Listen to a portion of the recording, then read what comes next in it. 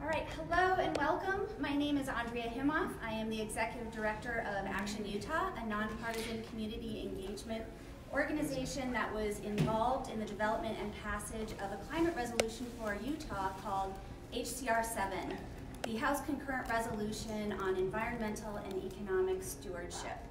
Now, we are streaming this event live for people who weren't able to attend today.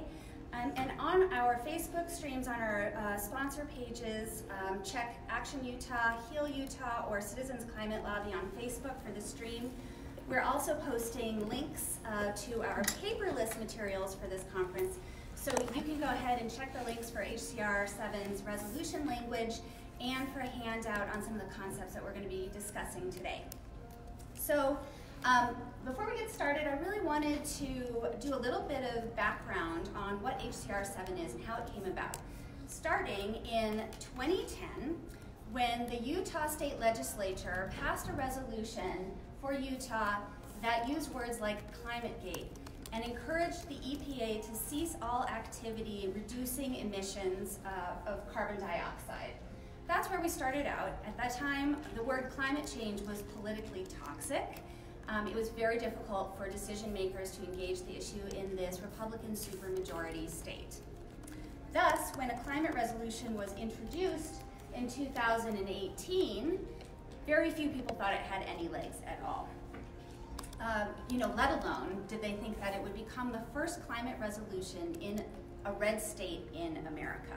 But what they didn't know is that HCR 7 didn't begin that first day of the legislative session in January 2018. It really started 2 years before in a northern Utah city of Logan, where a group of high school students felt frustrated by the lack of climate action in their community and reached out to their city council to pass a climate resolution. They had formed an environmental club. They had boned up on their climate science, and they were successful passing this resolution. And once they were, they aimed their sights a little higher.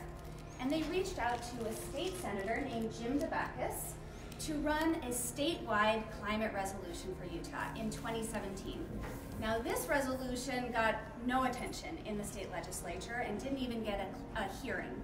But Senator DeBacchus was so impressed with these students that he held his own public hearing and invited state legislators to attend.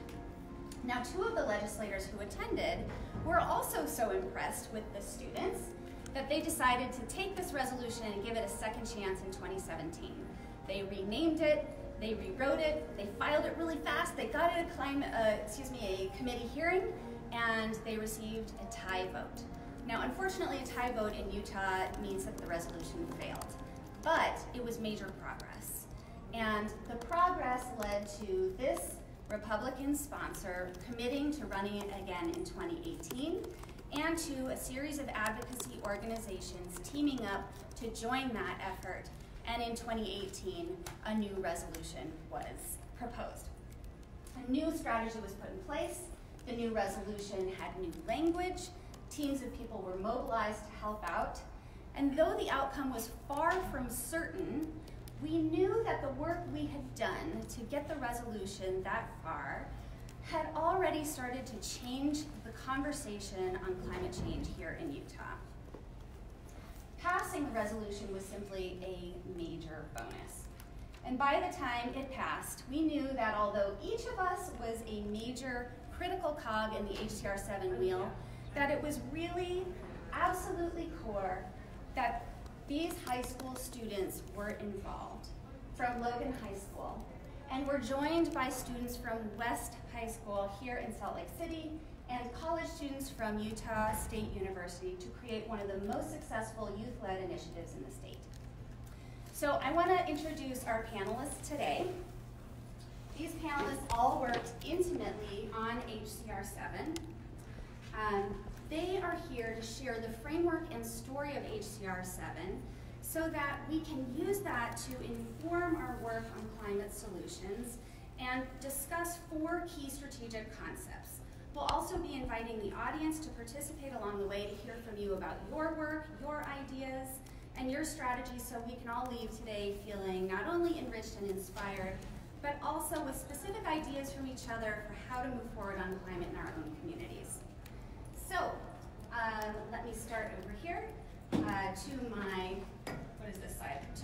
right is Jessica Reimer. I know who you are. Jessie is a policy associate at the Healthy Environment Alliance of Utah, more commonly known as HEAL Utah. She leads HEAL's air quality campaign, developing solutions at the intersection of air quality, climate change, and public health. Jessie is one of the authors of HCR 7 and other critical writings around the initiative, and she was a member of the professional lobbying team who spoke directly with legislators about HCR 7. To her right is Piper Christian. Piper is the heroic student from Logan High School. I was going to call you historic, but you also are. Who founded the Environmental Club, convinced her fellow students to join her, passed a city climate resolution, and led the student effort to pass the climate resolution in the state of Utah. Along the way, Piper has spoken at a series of events on climate around the country, including giving a TEDx talk and an awesome keynote address at the Citizens Climate Lobby Conference in Washington, D.C. Piper is currently a sophomore at University of Utah and continues to work to engage students in climate policy from the local to the national level. And finally, Tom Moyer is a robotics engineer and climate activist. He is the state coordinator for the Utah Citizens Climate Lobby, which is also known as CCL. He's a leader at Climate Utah, which lobbies at the Utah legislature. Tom trains and mobilizes community members to become citizen climate activists using CCL's tried and true bipartisan method, and he is a master of conversing with anyone from any ideological background on climate. So, starting there, we would like to begin by talking about the first key strategic concept that we used to pass HCR 7, which is starting with a clear goal. Far beyond having a cause that you believe in, it is critical to define your strategic long-term and short-term goals. What exactly do you believe and why? Do you want to change policy? Do you want to get publicity? Do you want to stand your ground and plant a flag? Or do you want to compromise, and why? Where will you engage this goal? In your school or institution, in your local area and community, your region, your state, the nation? These are what we call the what, the why, and the where. So let me start with the panelists and ask each of you, what were your specific goals going into HCR 7? Can we start with you, Piper? Can you hear me okay? What's up? Thank you, Andrea. So, can everyone hear me? All good? Okay. Just to reiterate what Andrea had mentioned, as a sophomore in high school, I and my environmental club introduced a resolution on climate change and clean air to our city council. And this resolution we were excited to find passed unanimously. So what was our goal? We wanted to create a common understanding in Utah that climate change does exist and that our elected leaders should take action to address it. But while our city council was very receptive to our discussions on climate change, we discovered that our state legislature had a long history of climate denial. So, as Andrea mentioned, in 2010, the Utah State Legislature passed a resolution that urged the Environmental Protection Agency to cease all CO2 reduction policies until climate science had been substantiated. Specifically, they stated that our global climate was actually cooling, and that action to address climate change would lock billions into long-term poverty. So this was the consensus among our state legislature. As students, we had witnessed the way climate change had already impacted our state through reduced snowpack and increased heat waves in the summers. And we believed that this denial of science truly endangered our future as youth. So we introduced our own resolution on climate change, and I want to just highlight a few of the things that it talked about. It recognized the impacts of a changing climate on Utah citizens. It expressed commitment to finding climate solutions, and it encouraged a reduction in emissions. And what we really believed was that by creating a common understanding that our resolution would be the bedrock for future climate policies within our state. Tom, how about you? So we do, as Citizens Climate Lobby, we do most of our work with our federal delegation, and we've been focused on passing federal legislation. We have a bill in Congress now, HR 763. It's the first bipartisan climate bill in a decade. And we were at the time engaged in bringing Republicans and Democrats together into a climate solutions caucus in Congress. And when we started working on this, we had just had our first member of the Utah delegation, that was Mia Love, join the Climate Solutions Caucus. And it was pretty clear that this is a step-by-step process, that nobody's going to be willing to get too far out in front of their colleagues by themselves. And so for us, the goal was just get our federal delegation some support at the state level. We don't have to pass anything. We just need some prominent Republicans at the state level to start talking about climate change in solutions-oriented conversations. So we were just starting to feel out our state legislators during the time when Piper and the other high school students introduced this. And then quickly, the first thought was not like we could pass this. The first thought was, let's just try to get a vote or two. And then over the next year, it became, let's pass this. So actually that brings up a question. How many of us who worked on it thought it was going to pass when we started the legislative session? You mean the year that it passed? January 2018. None of us. No expectation. 20% chance. Okay. All right. So Jesse, how about you? Yeah, so I had just started working for the Healthy Environment Alliance of Utah, or HEAL Utah at that time, and was honestly just ecstatic to be able to work on something related to climate. It was kind of my first foray into policy, and it was my first legislative session here in Utah, and had grown up here knowing that the environment was kind of a contentious issue up at the legislature, and so wasn't quite sure how it would be received, how a climate resolution would be received, kind of like we just all acknowledged, didn't have a whole lot of hope. However, working for an environmental advocacy organization, we saw the opportunity to, like Piper mentioned, lay the groundwork or the foundation for future legislation, future policy, even just future community efforts related to climate. And you know, living in Utah where we are in a high desert, we have issues with water, we have issues with drought, wildfires, there's so many different things tied to the environment and the community here. And so we were just really kind of thinking about this over the long term and, you know, what can we be achieving down the line if we could get something like this passed as a resolution now. Okay, so if you were to articulate your what, your why, and your where, what would you say?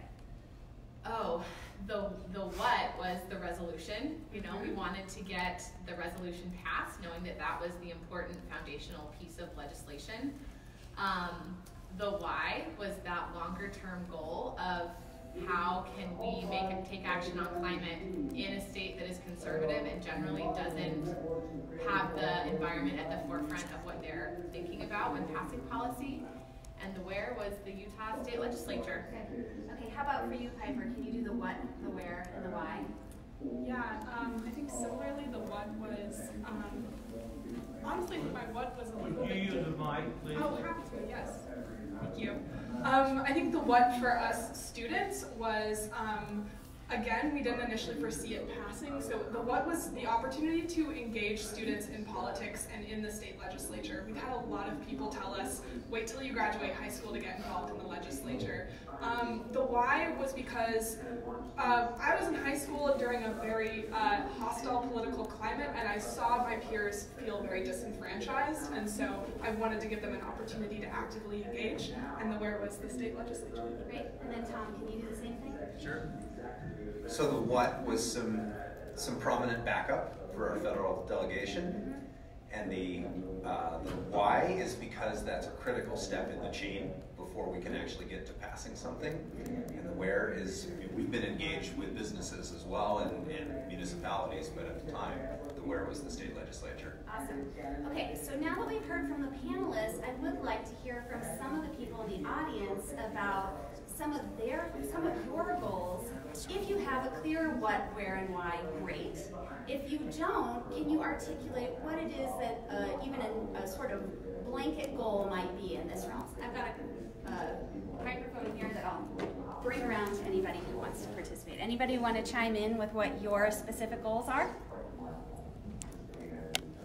All right, here you go. I'll chime in. My name's Aaron. Our near-term goal is a lighting ordinance in Sandy City. The why is because currently it's outdated, and a more appropriate, there's more appropriate lighting policies as people become more aware and educated on the topic, and that's in Sandy City, but that's also a regional thing, so right here in Salt Lake County. Great. Anybody else?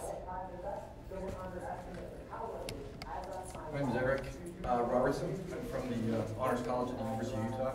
I think the what for us is this notion of trying to get the student work, the research that they do, to have a particular environmental tie-in. We're working very hard in the Honors College with developing particular minors that are highly interdisciplinary. So the one that we have now that is up and running is ecology and legacy, so that almost every topic that a student would want to research as an honors thesis, or in the classes that I teach, which are the writing classes, the writing and research classes, that there's some sort of tie-in that says, look, you don't want that thesis to just sit in some dusty book in some dean's office. I think the what is, how do you take that into a civic engagement? How do you take your topic, regardless of what it is, because there really isn't any topic, whether it be social justice or economics or anything, that does not have, and in my estimation, should always have some sort of environmental tie-in. Otherwise, what is your research doing? And so that's the what. Obviously, the why is, and I've been doing some of this as well. My generation, the Gen Xers, half of us are sitting around not doing anything that things worth, and half of us are really trying, but we're still kind of stuck. And so I think the why is Piper's generation is going to have to raise children in this. They're going to have to take care of us. They're going to have to do all of these things. So the why is, how do we prepare then that other generations, particularly within the classroom? So for me, it's higher ed, in the classroom in higher ed, with the undergraduate experience. I prefer working with undergraduates because people like Piper tend to have a little more, fire in their belly than some of the graduate students I've encountered. And I'm sure I was a graduate student that was mostly in my head instead of on the ground. And then the place to engage it is in the classroom. How can we always, in some way, engage students and show them, here are organizations that you can step outside of this classroom and go with this topic that you're writing about, with this tie-in that we're helping you to develop, and say, here, use me. How can I operate with this topic within this environmental context? Awesome. So you're aware, as undergraduate classrooms, can we be specific in Utah or at specific university? So for me, it's at the Honors College and at the University of Utah. But I think this can be true for any undergraduate classroom. I think that too often we teach subjects that are separate from any kind of civic application. And academia, I think, is in a bit of a crisis mode, particularly within the humanities, of how do we apply what we learn in the classroom so that it has some sort of import in the world at large. And so that's kind of, so I think any undergraduate classroom would benefit from that kind of a process. Can we do one more before we move along? Anybody else want to talk about their goals, specific goals? Yeah, I'm also from the University of Utah, Danielle Andrews, and our president, Rick Watkins, just signed a carbon neutral by 2050. And so I've been placed on this task force to kind of help implement that at the University of Utah. And so that is our what, carbon neutral 2050. The why, University of Utah is a huge contributor to greenhouse gas emissions. It's a huge employer, so we hope that it can make a big difference. And then where is University of Utah? Great. Where?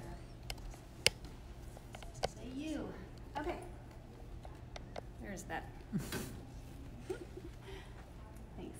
Okay, so now that we've talked about some of these specific goals, let's talk about how we talk about these goals, how we talk, what words we use, what words we avoid, who is the person who's going to be most influential in conveying, oops, went the wrong way, who's going to be most influential in conveying this information, what is your language, why do the people who oppose your effort oppose it, what words are they using to oppose, or why do they support it, what are the words they're using to support your effort that you need to engage in order to make sure they maintain their support. So my question to the panel is, let me find my question. How did word choice matter? And how did you approach conversations with decision makers about HCR 7 on messaging? Who wants to go first? Okay. Okay. So we spend a lot of time as CCL talking to our members and training our members on how to talk to legislators about this, and it's really difficult. The more I've done this, the more I've realized that this is kind of a lot like middle school, where nobody wants to do something alone. They're happy to do it in a group. So as we talked to Republican legislators from Utah, I was shocked to find out how little opposition there is to the known science. That's not the problem. The problem is who wants to go first. So we finally, after a year of meetings, had somebody, Mia Love, willing to step up and say, I will lead on this issue. And so she joined the Climate Solutions Caucus. She wrote an op-ed about climate change in the Deseret News. She brought up climate change unprompted on the floor of the Utah legislature. But still, every step is, I don't want to get too far out ahead of my colleagues. I don't want to get too far out ahead of my constituents. You got to bring other people along with me in doing this. So it's always a, yes, we want to use your voice as much as we can, and we want to get you the backup so you're not taking big risks for yourself. We want to help you, and we want you to help us.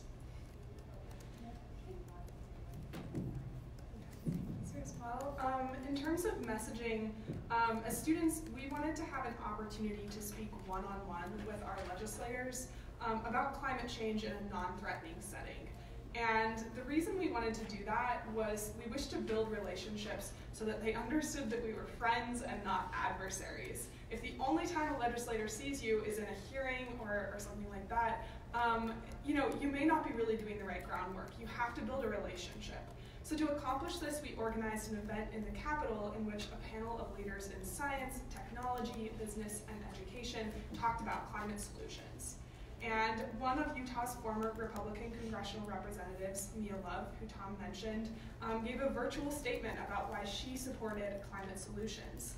But the most important part of this event was that after the presentation, over 30 students had one-on-one conversations with their legislators about climate change.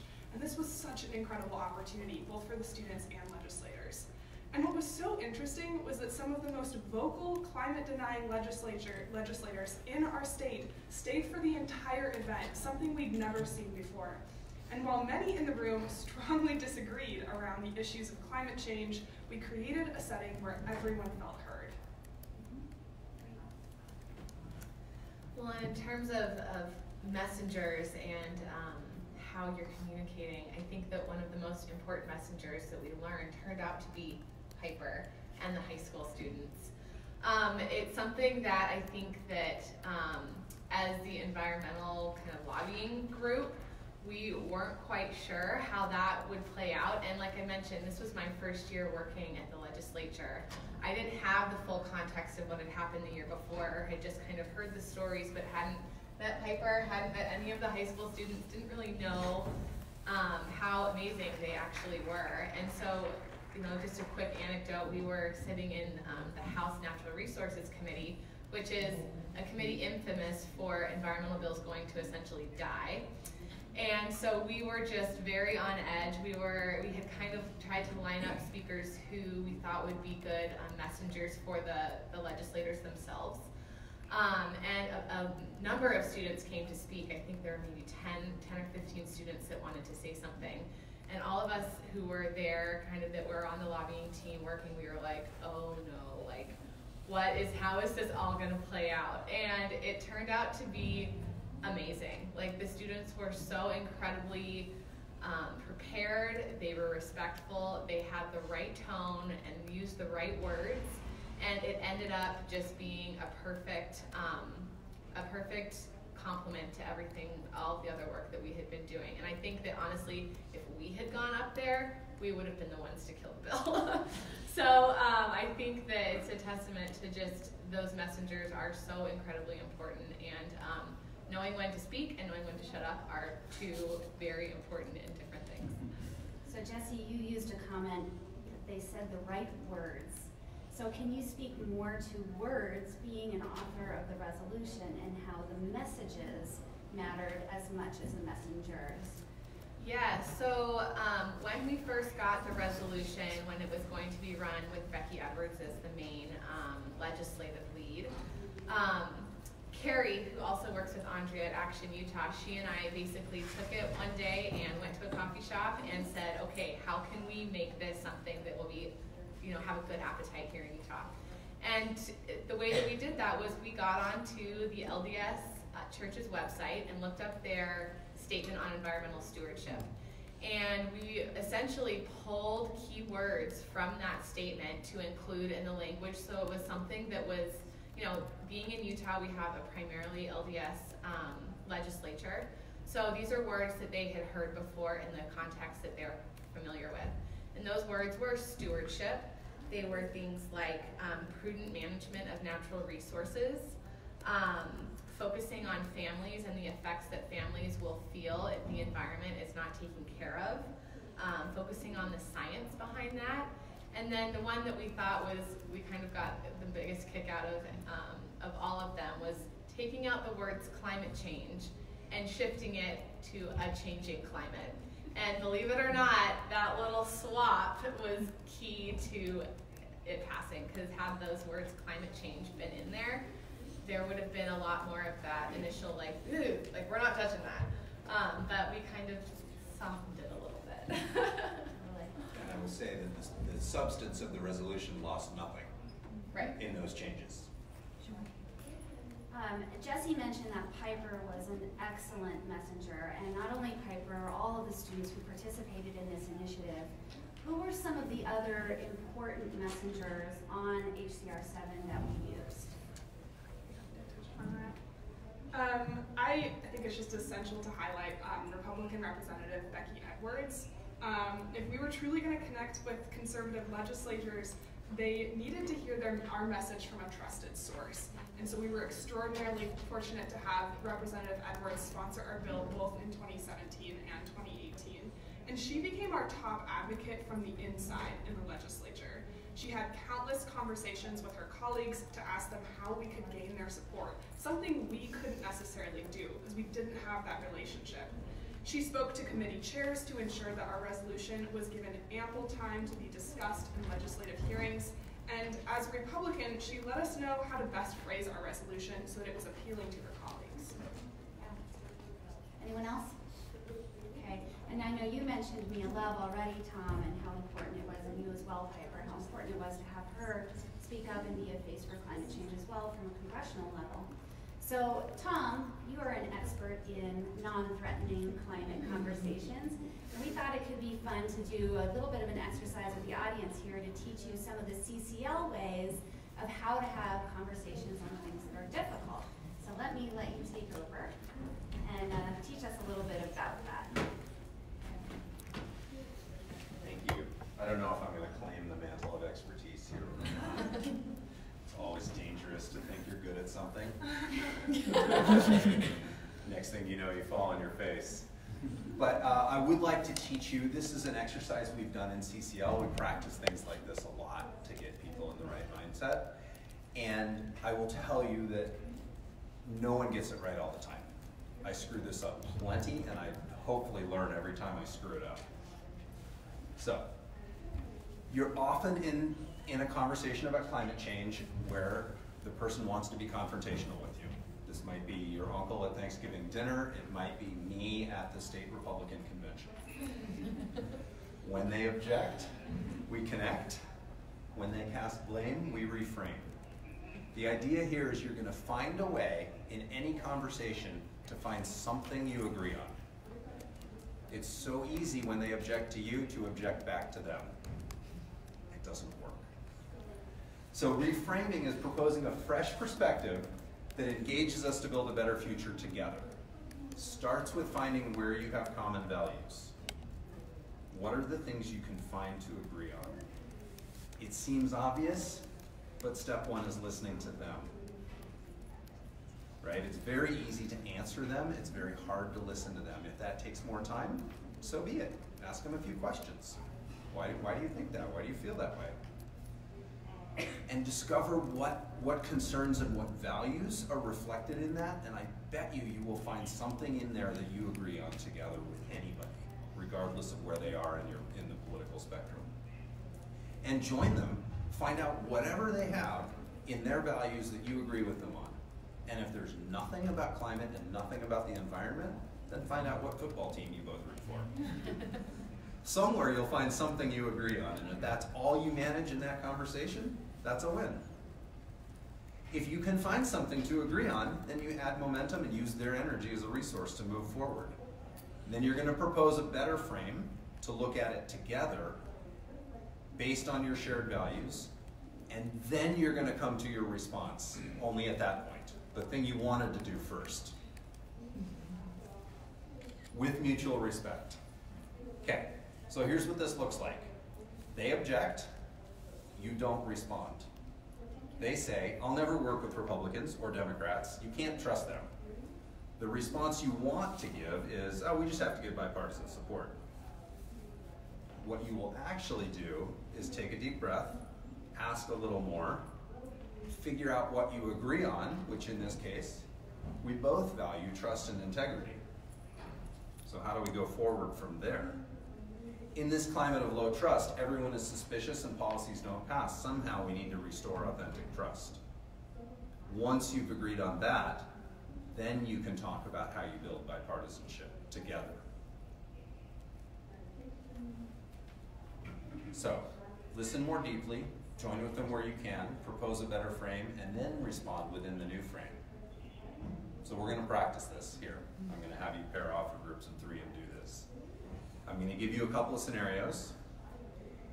If your first answer is yes, or I agree, then you're doing it right. It almost doesn't matter what happens after that. You can wing it from there. If your first answer is no, you're messed up, then you're doing it wrong. So, 4 possible objections from them. It doesn't matter what my country does. We're a tiny share of the world's emissions. It's all about China or India or whatever.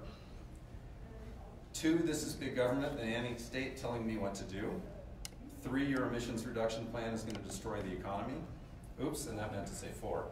Changing energy sources will drive up prices and hurt the poor. Access to energy is vital for reducing human suffering. So I'm going to have, now I'm going to let you guys pick. You pick your favorite of those 4. So find a partner next to you, choose one, and I want you both to practice it. So the objector is going to say that, and then you are going to start with the word yes. And after that, you're going to find what about their sentence you could agree with. Then you're going to propose a frame to move forward, and you might even ask them a question in that process, and then you're going to give the response. So, go ahead. Do you have one you want?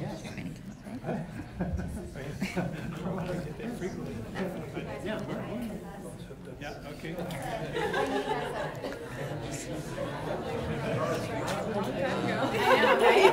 Okay, so why don't you guys do it together, and then we can show the people who are watching live what that might look like, and how hard it can be, but also that you practice better. So maybe the 2 of you can do it together. Okay.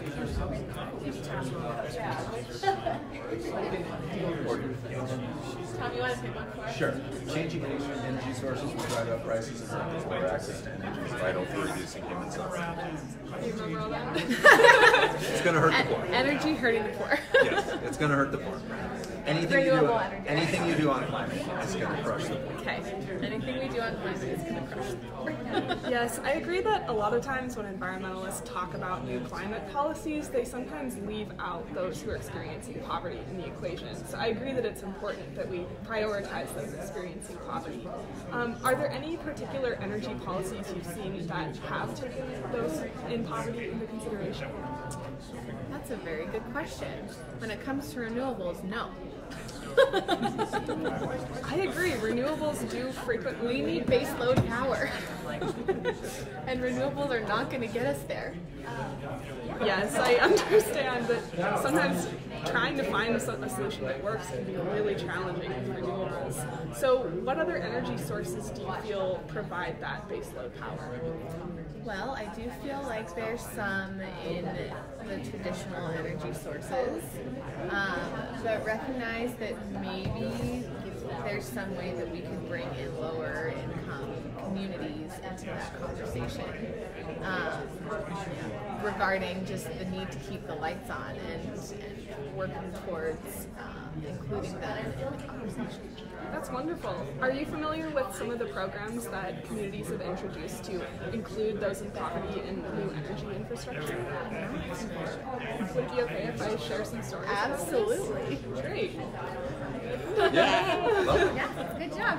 So I like having asked a few questions. Yeah, you threw me off there, Reimer.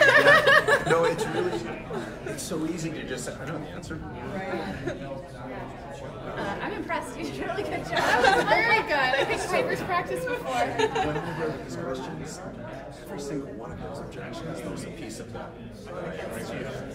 Yeah, right. And I wrote them that way on purpose. Right. Yeah. Do you want to try it the other way around? Sure. Should we do a different one? Do you want? Yeah, let's do it quickly and then I'll Okay. Let's see. The nanny state telling me what to do. Yeah, that sounds good. It's big government, nanny state telling me what to do. Okay. I'm so disinterested in any climate change policy because it's just another front for big government getting involved in my life. Yes, I can see how that comes across as a problem, but how do you see the role of local communities then addressing an issue as big as climate change that really does have a potentially global impact that can really be felt locally? I do think that perhaps local communities could take action. I'm always afraid of runaway government. You give them an inch, they always take a mile. Well, yes, I completely see where you're coming from on that. I think that that's a really important thing to keep in mind when developing these type of policies.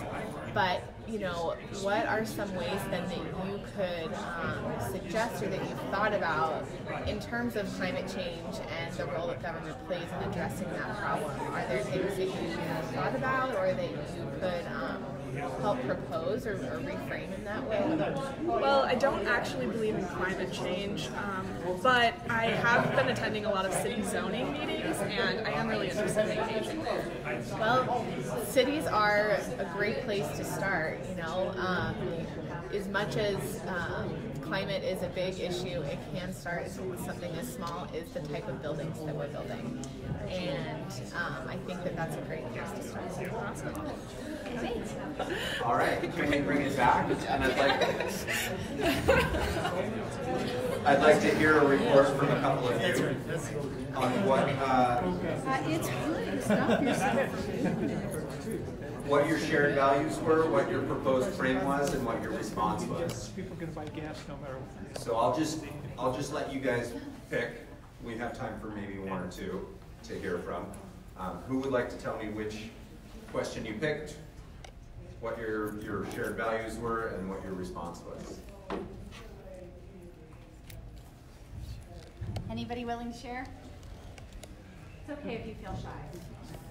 Okay, thank you. So we did big government and nanny state is Yeah. what to do, and I had no idea how to respond to that.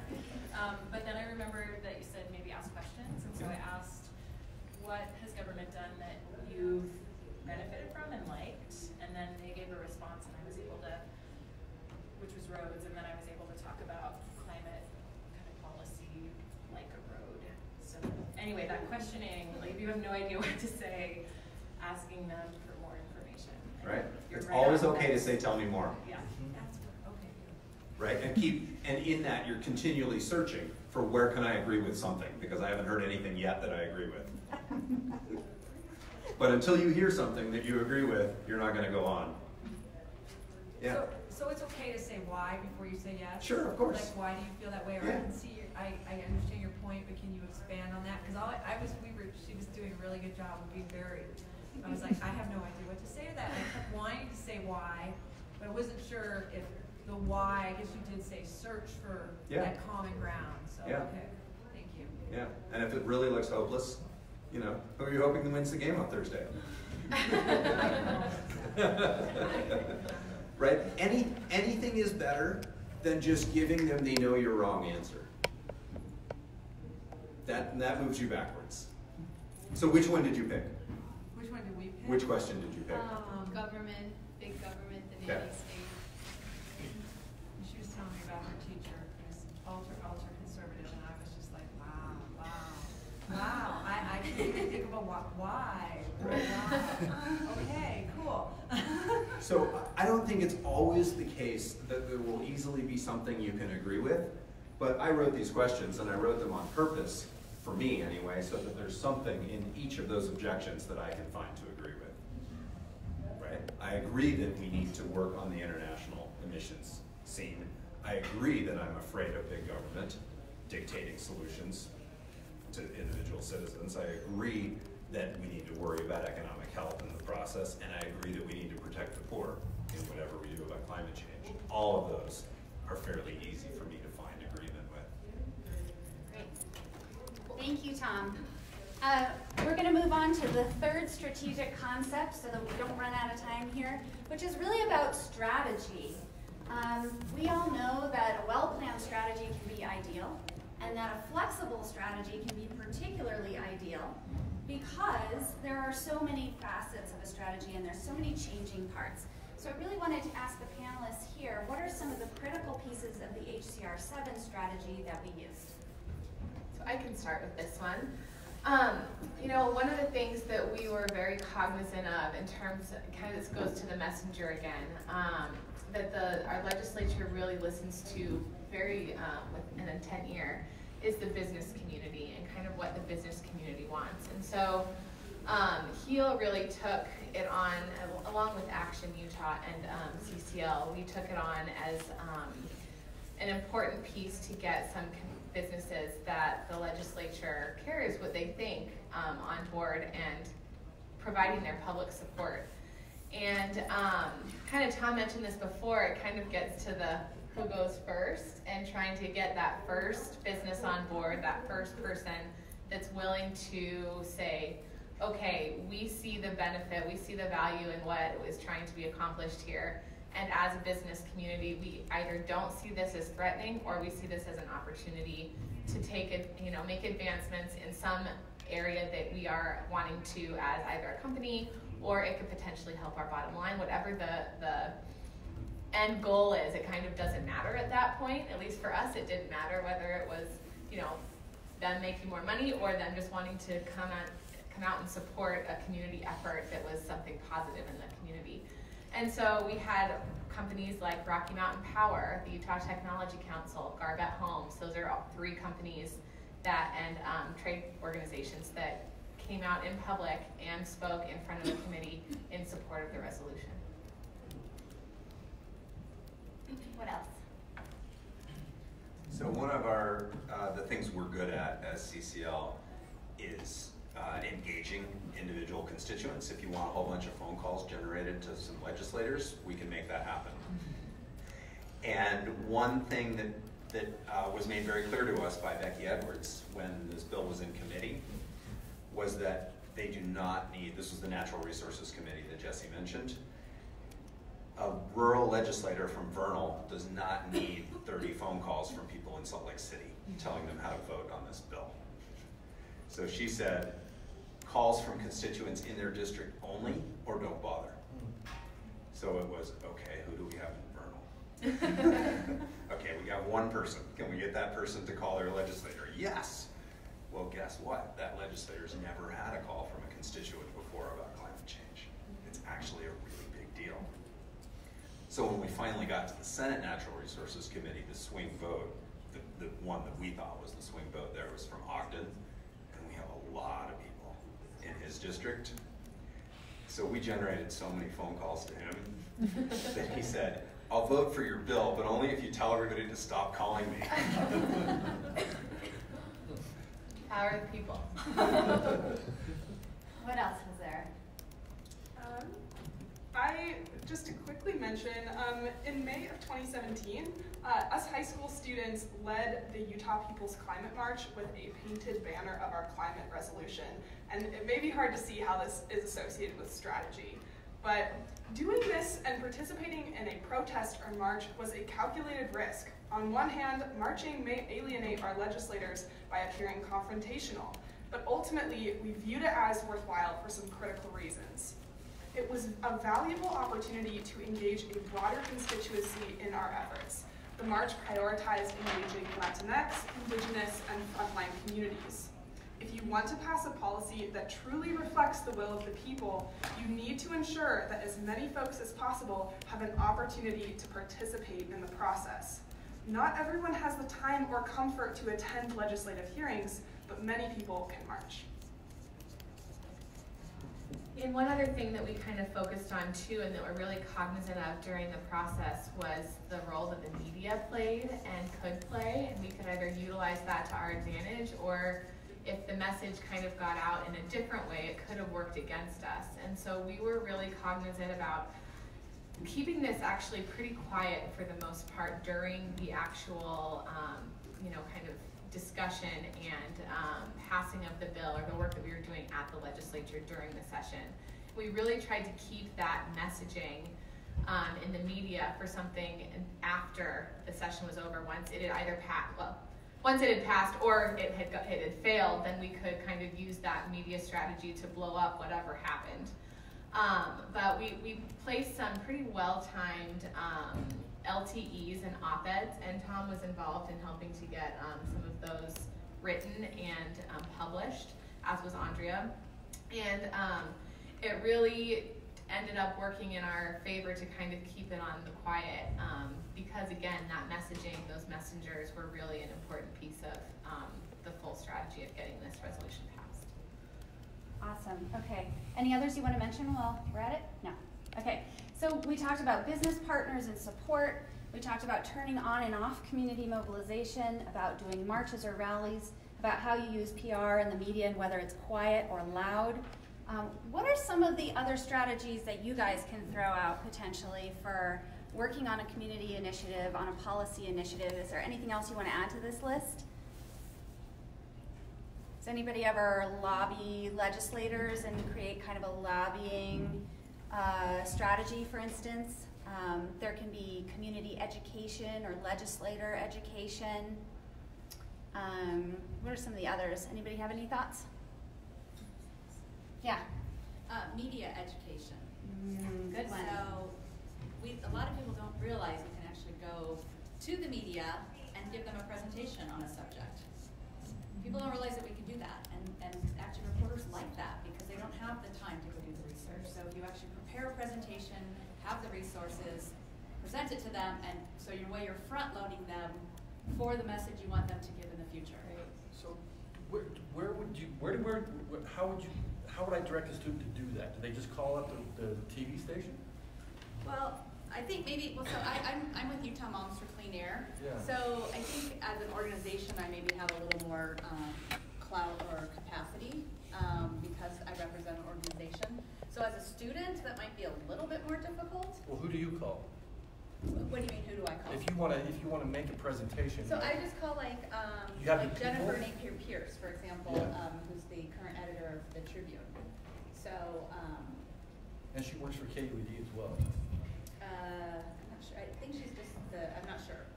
I know she's the person you want to talk to with the trip. I don't know. Editorial boards in general will be very open to hearing messages from anyone. They depending on their time and kind of what's going on, there's a timing component to it. But we do this a lot with even some of the other issues that we work on. We'll go and brief them and say, hey, these are some things that are coming up that we want you to be aware of, so that when you do start to see other action being taken in the community, you do have that context and that background. So do you just call them up? Yeah, you can just email them. Or email them. Yeah. Yeah. And they are people, and they will respond generally. They also hold some meet and greets throughout the year, so you can kind of come as a group or as part of other community members going to meet with them. Editorial boards have been our main focus as well, but we've also met with individual reporters who are covering that issue area. Just, hey, can we have a meeting? Yeah. What works for you, and let's talk about what we're doing. And yeah. What we try to do, in the Honors College is to get, especially when we're teaching writing, is to learn how to write things like this. Because I'm assuming it's not going to be like 1,000 words. It's got to be really concise, right? And 600 to be. 600. Right. This is exactly what we need to know about, right? So that when you say to a student, why? The student asks, well, why am I doing this? Why am I writing about this? And say, just knock out 600 words. Here's the editorial boards of these different media outlets. Send it over to them, right? So that all of a sudden they go, oh, I can do that. That's another thing that I don't think citizens and students understand, and maybe professors as well. They don't understand that students and organizations can just do that. And we you can actually do just 2 call to people up. 300 words and have a letter to the editor, so it's even smaller of a commitment, and anyone can do that anytime. You don't have to be a professional or an expert. Yeah. Okay, so thank you for those thoughts. Oh, you want to add one more? Yes, I've had the opportunity to be a connection person for the Deseret News, the largest writer-centered newspaper in the state, and we have met with the editorial board. We were surprised that Doug Wilkes himself, the editor, met with us, and they're very receptive. And we've had actually several meetings and such, and those relationships really count. Absolutely, relationships count. That's a really important statement you just made. Maybe the most. Okay, in the effort to stay on time here, let's move on just a little bit. Let's talk about mistakes. We all make them. Even probably in our practice today, we thought, oh, I shouldn't have said that. It's okay. We all make mistakes. We all have some failures. We all encounter some obstacles. And so the opportunity is there to learn from them and to improve from them. So I wanted to hear from the panel about some of the mistakes, some of the failures that we had along the way, and how you overcame them or learned from them.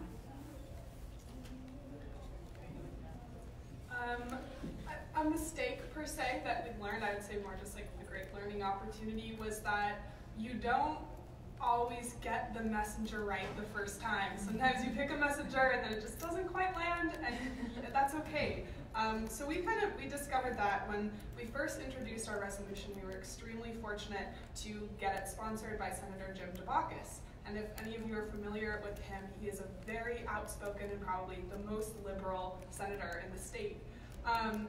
And we found, though, that ultimately our resolution was not making as much headway it did not make as much headway until we were able to get a conservative legislature. For the work we were trying to do, we just realized that that was essential. But it's important to stress that even when you don't fully make the mark, you can still get great benefits from those little mistakes. Because Senator Debakis was instrumental in getting our resolution off the ground.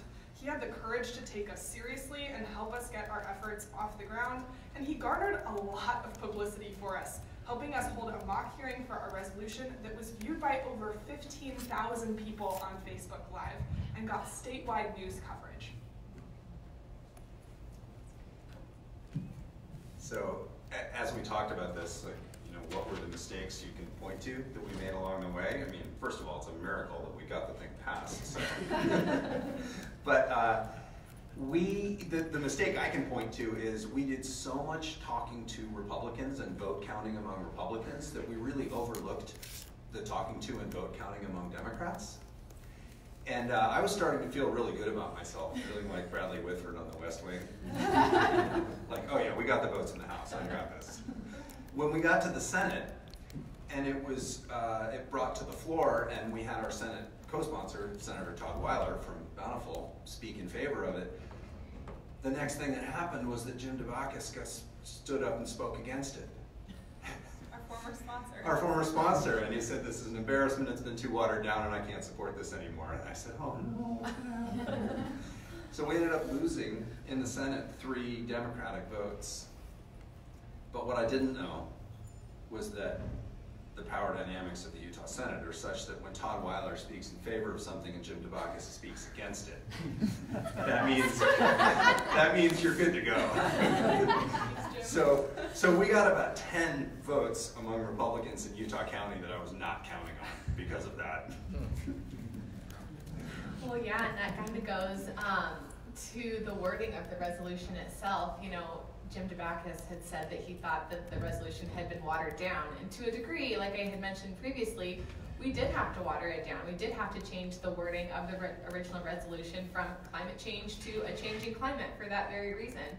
One of the other things I think that ultimately helped it pass, but in hindsight, you know, I'm a little sad that this had to be taken out, but it was part of the whole strategy, is the links between climate change and health. That was kind of a nuanced and what I thought was an important piece of the resolution was linking kind of what is happening to our climate and how it's going to impact the health of people. But in order to get the governor's office on board, and I think to get ultimately the Republican vote on this issue, that was kind of an important piece, that they didn't want that direct link made, which is kind of an interesting other political side to all of this. So it wasn't necessarily a mistake to take it out, but we hope that going forward it doesn't impact what kind of the foundation that was laid that will then allow other things to happen in the future. And I think that we're at the point now where it's not a critical piece of the legislation, but at the time I was like, this important piece is getting taken out. What is going to happen? This is all, like, it's not going to do anything. But it all is working in our favor, so.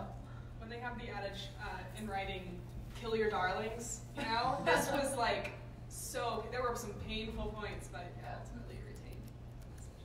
Thank you. So we have just a couple, oh, go ahead. Have you thought about calling it what it really is? The climate has been changing for many years, and now it needs to go to what it really is, and that's a climate crisis.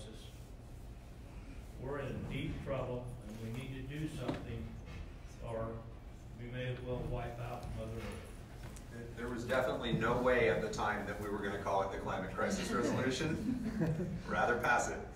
But and in the way we refer to it now, I mean, it's called the Economic and Environmental Stewardship Resolution. We all call it the Climate Resolution. Absolutely, and I mean, Tom, you're so good at these types of conversations that we have to make the balance, right, of speaking to people on both sides of the aisle about this, people who don't see it as a crisis, people who do. So the point we made earlier is, how do you speak to somebody who doesn't view it as a climate crisis? How do you address somebody who really does, you know?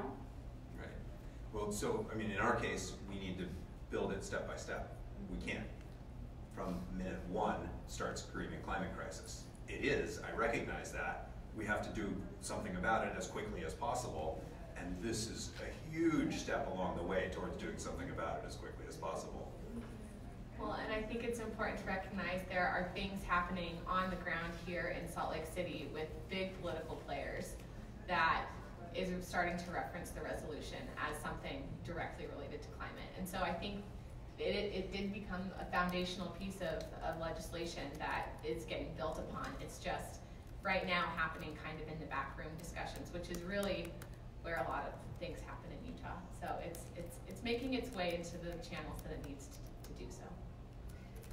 So another question for you guys as a panel. This was a grand exercise in intergenerational bridge building, right?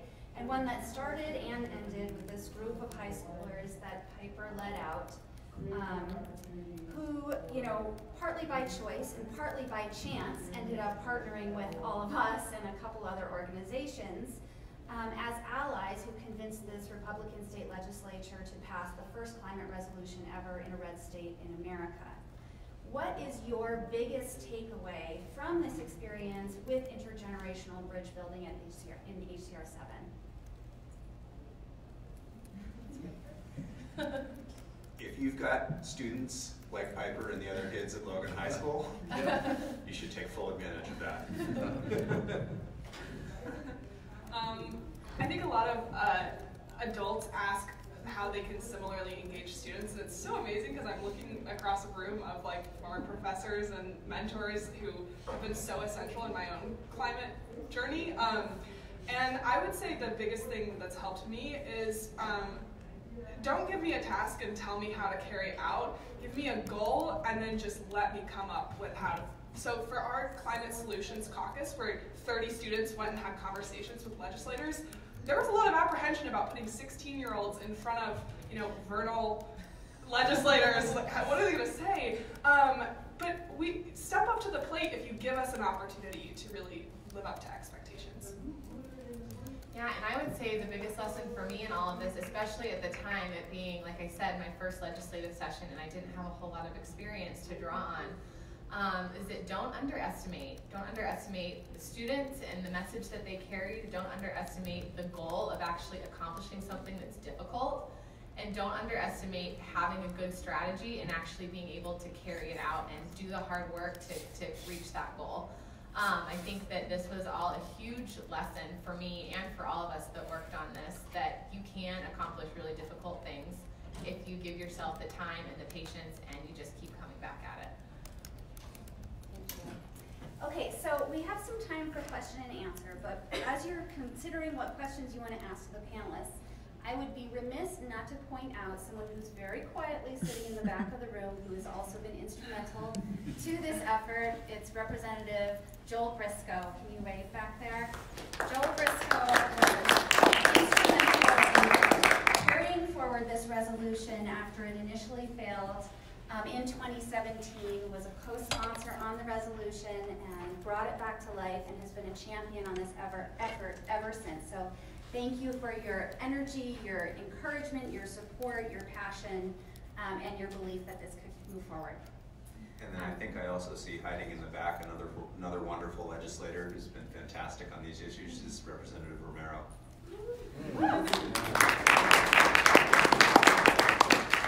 Okay, so what questions do you all have for the panelists before we let them go? Let me pass this around. You go ahead first. Could you tell us if you approached the dominant religion and how that worked out? Jesse? Yes. As a matter of fact, actually, I wish Carrie were here because she was the one that really was instrumental in doing this. But we did reach out to a man named Marty Stevens, who was formerly involved in the Utah legislature and now works for the church. I think he's in charge of their PR efforts. He's the chief lobbyist. Oh, okay, chief lobbyist. I did not personally meet with him, but Carrie did. And Carrie was instrumental in getting it on their radar. The LDS Church did consider putting out a statement in support, or at least not against, the resolution. It did not end up happening. There's a lot of going up the chain, talking to the right people, getting it approved at different levels. And ultimately it didn't happen, but I think that the ability for them to even come to the table and have the conversation is very reflective of the way that they're willing to engage with the community and recognize that their church members do care about these issues. And so it was something that ultimately didn't make a public statement, but I think, like I said, we went to the church website when we were writing the resolution and took the language from their statement on environmental stewardship directly. So there are a lot of ties within that, and I think that hopefully going forward we'll see some more engagement from the church. And I think that being in those conversations, the enthusiasm and encouragement and support that we felt was really strong. And it's very difficult for the church to come out on all issues, and they come out on very few issues. But it was a great conversation that we had, and they really appreciated that we were working on environmental stewardship.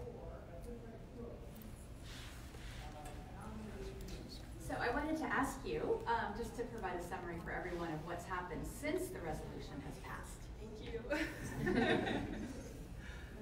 Go for it. So this was really the big thing hanging in the air after it, because we had to make so many of those concessions. And for me, I would have loved to have put climate crisis and that kind of language in. But we really thought, if we can just get this passed. We don't really know what's possible, but let's just try to get it passed.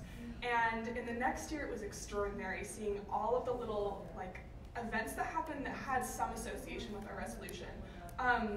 First, and you can kind of fact check if I am rephrasing it correctly, but the Gardner Policy Institute at University of Utah received a grant to do a climate change adaptation plan for the state of Utah. I've been fortunate to be engaged in that process, and they're working with a lot of experts throughout the state to kind of create a plan. And that gained money and support from the state legislature, and at the top of that plan, it references our resolution as what kind of got the ball rolling for that effort. In addition to that, Joel Briscoe, we've been fortunate to have a carbon tax introduced in our state legislature. It was the first time we had a bipartisan co-sponsorship of a carbon tax in the country.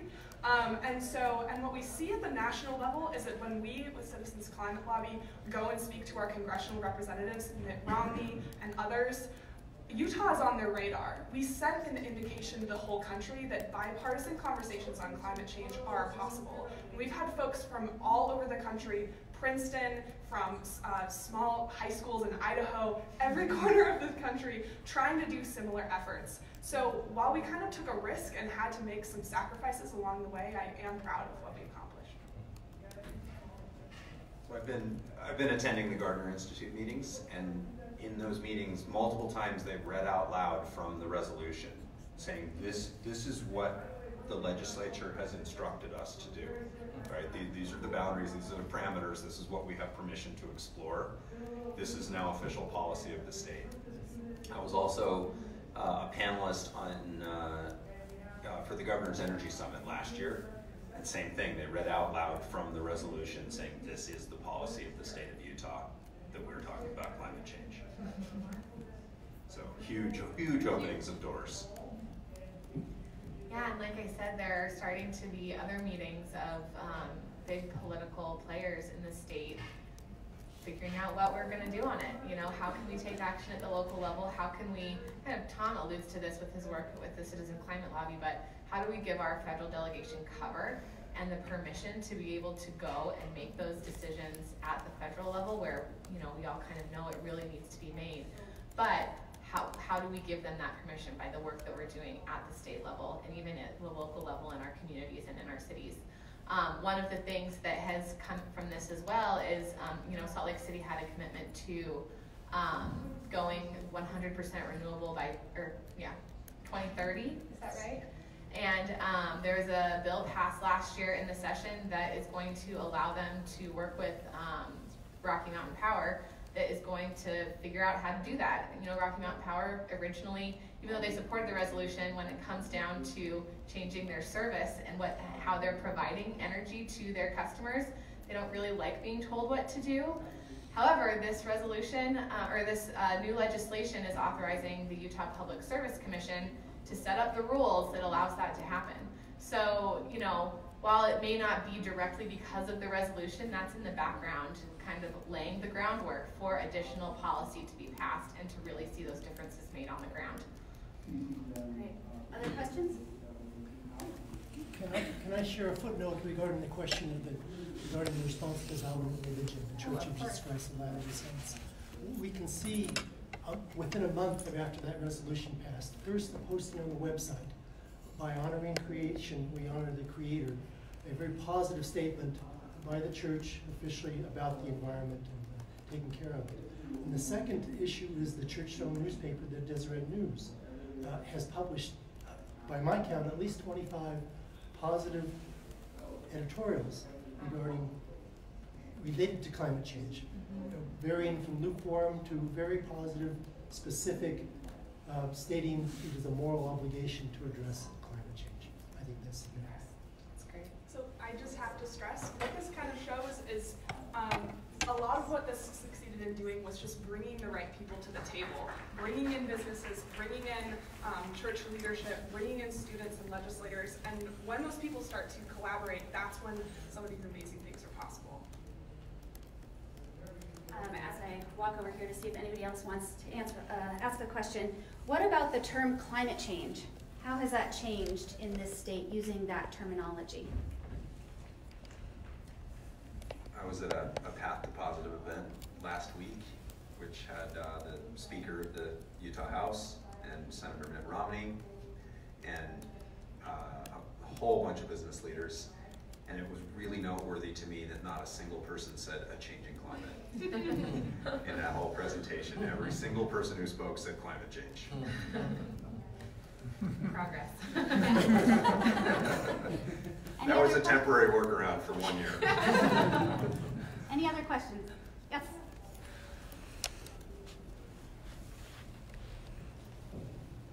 Piper kind of talked on this, but have you seen this resolution echo throughout other states, and have you been involved with any other resolutions passing in other state legislatures? Or has your language been used at all?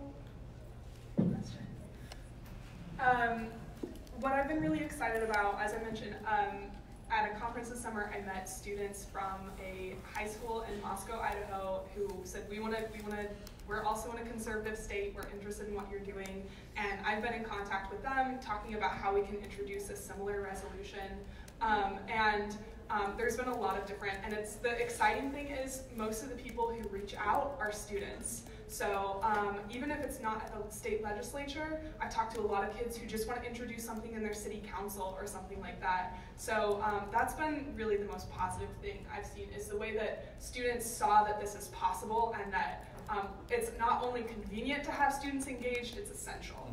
So. Thank you. I think this has been a really productive conversation. I really appreciate all the thoughts from the panel, the input from the audience. I just wanted to say a couple of last words. We've talked about how a lot of environmentalists and progressives have criticized this measure as being watered down or not going far enough.